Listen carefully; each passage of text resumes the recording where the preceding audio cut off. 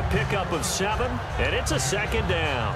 I like it, I like it, I like it. Get everyone involved in the passing game, and you know you can create those great mismatches throwing it to your guys out of the backfield. And on the first drive, that can also help establish some rhythm, right? I think so. It gets everyone involved. They feel like they're part of it and really gets them amped up as they go forward. And it's a short one here, complete to his tight end.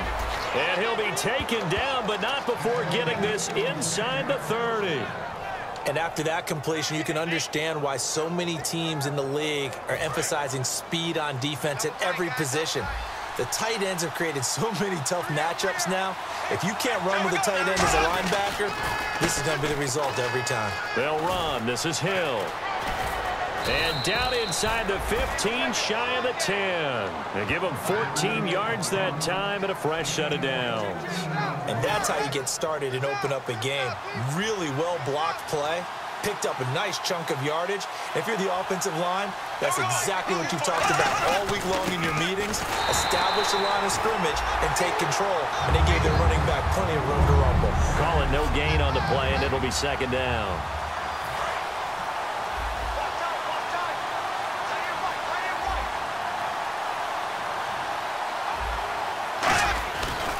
On second down, Hill. And they'll go backwards here, losing yardage to the 14. He lost 2 there, and it's third down. So a look here at the key inactives, and we got this list before the game down on the field. They tell us the same thing every time, don't they? Next man up. No excuses. Be ready to play. That's the mantra of every organization. The key is having guys on the roster who are capable of filling in and playing at a high level. That's when you know you've drafted well, scouted free agents well, and stocked your team just the way you're supposed to. Now they're coming up on play number 8 of this opening drive, but they're looking at a 3rd and long. On 3rd and long, it's Bortles. And that is incomplete. He was looking to get it to Allen Hurns that time. Now 4th down. So on 4th down, on comes the Jaguars' Jason Myers now for the field goal try. From the left hash, it's a 36-yard attempt.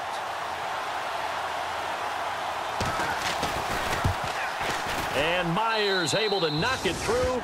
And the Jaguars grab a 3-0 lead. So it's our visitors who make the first dent in the scoreboard as they get 3 here on the initial drive of the ball game. Yeah, it's hard to say who actually won that opening drive. On the one hand, anytime you can come in as a road team and get an early lead, you're going to be thrilled. But at the same time, to have the ball as deep in enemy territory as they did and come away with only 3, that's got to be a little bit of a disappointment. So out comes this offense to take over for the first time. And a look at a guy, definitely got a little razzle-dazzle to him. Can do it with his arm or his legs. Their mobile QB.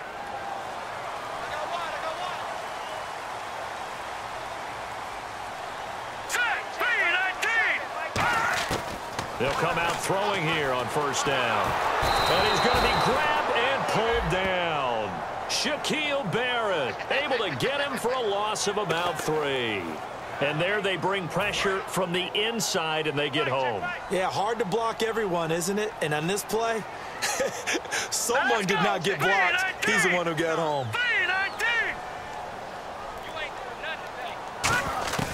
From the shotgun, he'll look to throw. They'll roll him out right. Got a man over the middle. It's Williams. And he's brought down after a good gain. A good pickup there at 22. We talk about mobility on quarterbacks all the time. Here's where it really pays off. Able to move, evade, and is accurate throwing on the run and picking up a first down. First down and 10 now for the offensive group.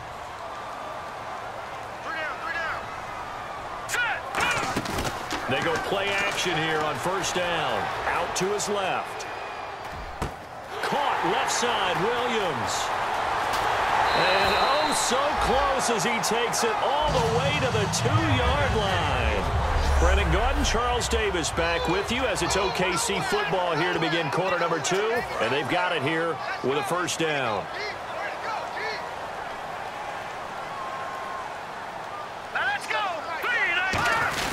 They'll try and punch it in. Gordon.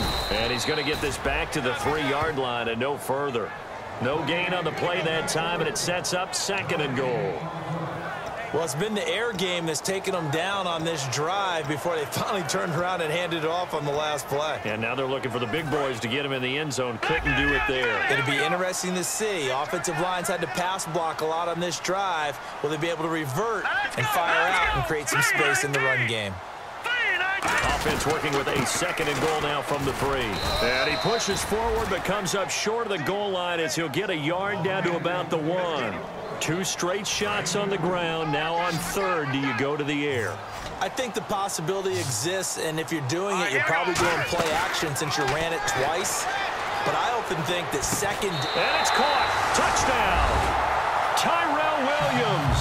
His 3rd touchdown now on the year. And his guys have taken the lead. Well, it was 3rd and 1. I was expecting run so much for that. They pass it, they score it. That had the feel of the head coach telling the offensive coordinator, you've got 4 downs here. We're going to go for it on 4th down unless there's a disaster on 3rd.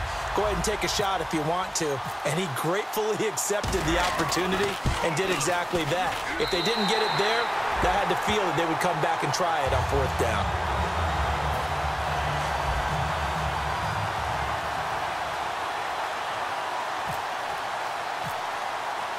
Now after the touchdown, Drew Kaiser to boot it away. And they will not get a chance to return this one as it's through the end zone for a touchback. And now out come the Jags. And after the field goal last time, let's see what they can get here. At least they got points out of the last drive, Charles. I've never met an offensive coach that didn't want to drive to end with a kick. Most of them wanted to end with a PAT, right? In this case, a field goal, they'll take it. Way better than the alternative, which is a punt. Yeah, but you met fan bases that wanted that, that weren't happy with that field goal. I haven't met a fan base yet that wants to drive to end with a kick, other than the extra point. That's it. Hill, the lone setback. Bortles to throw on 2nd down. Quick hitter here, it's complete. And they get him down, but not before he takes it across the 40-yard line. Some think the teams really won't throw a slant route unless you have a receiver that has a lot of stature to him. But sometimes the little guys, they get lost in there. People can't really locate them, and they run that quick cut on the slant, and oftentimes they can turn it into big plays. On 1st and 10, here's Bortles. Quick throw, that's complete on the inside slant. Give him 9 there on the 1st down completion. Slant route's effective no matter who's running the route and catching the ball. But when you have a receiver of that stature, you have to be a little bit more precise throwing it. You don't have the same catch radius with the bigger targets.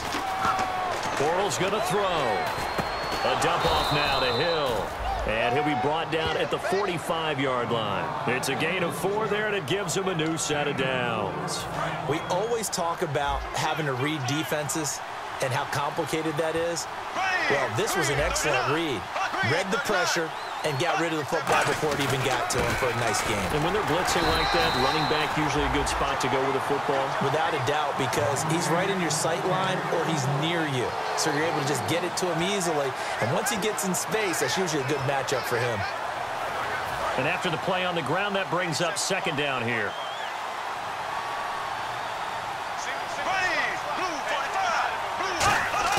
On 2nd down, here's Bortles. And he's going to be taken down here. Back across midfield, 3 yards away from midfield at the 47. 2 minutes to go here in the 1st half. Back to the booth right after this.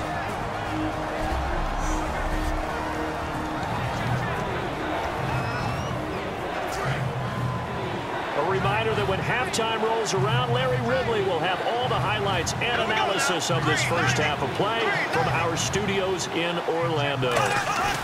On 3rd down, here's Hill. And this time he's able to take it down to the 42.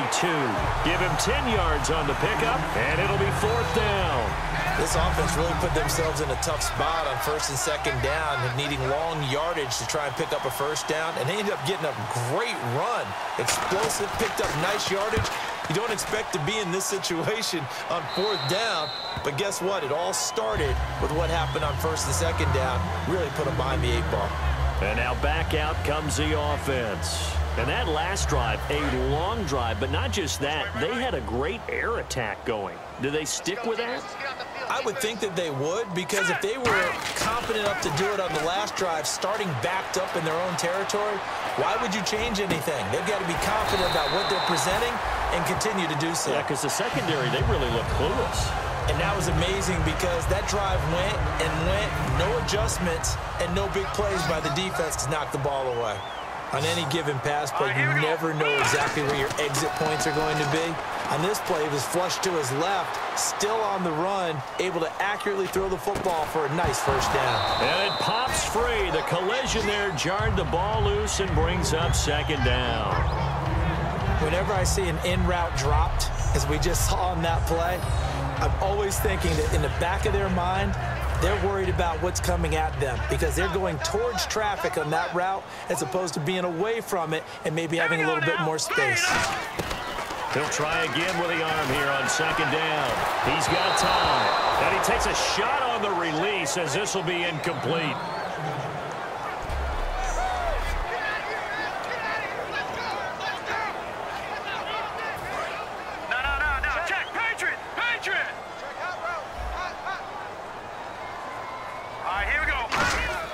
On third down, he'll drop to throw. Escaping the pressure right. And a big loss here as he's taken down. And now following that timeout, the defense back out onto the field. Here's Drew Kaiser now, as his first punt will come from inside his own end zone.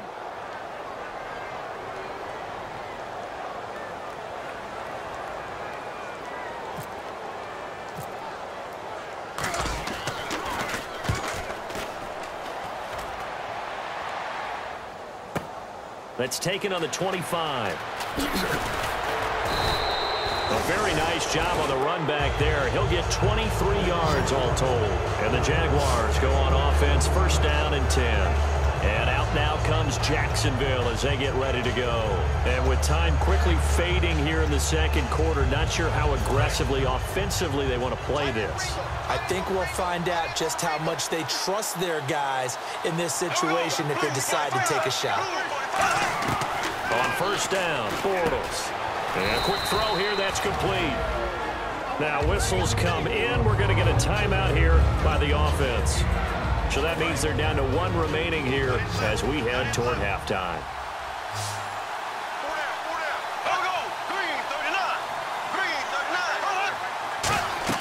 Now Bortles throwing on second down. They set up the screen to Hill. And brought down, but not before they're inside the 25. Now hold everything here. We're going to get a timeout by the offense. And with halftime on the horizon, they'll be out of timeouts from here forward.